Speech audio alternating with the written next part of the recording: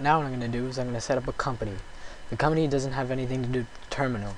Basically, the company is selected within the terminal, and it will show all the inventory items that go with your company. So what I want to do first is I want to go to setups, main system setups, company management, switch add delete companies. Now I'll just, as you can see here, there's a bunch of sample companies. To delete those, you just select it, detail, edit, and delete it, and then yes. And what I want to do now is I just want to add a company, and the folder name is the folder that's going to be on your hard drive, so I'll just put like RT and I'll save that. And then the actual display name on Plexis 2.9 POS, I'll make my company called like restaurant, and I'll save that. Now as you can see down here, it appeared as a company name and it gave me my folder name. Now what I want to do is I want to log on to my company, so I'm going to go to setups, main system setups, company management, switch add delete companies.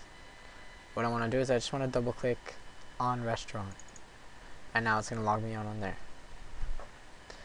and it's going to put it onto my terminal, so my terminal company will be the one I just made and selected.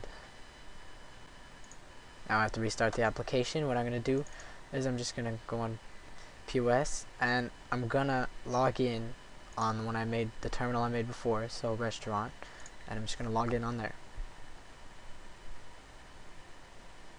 Now it's going to update that because it's a brand new terminal.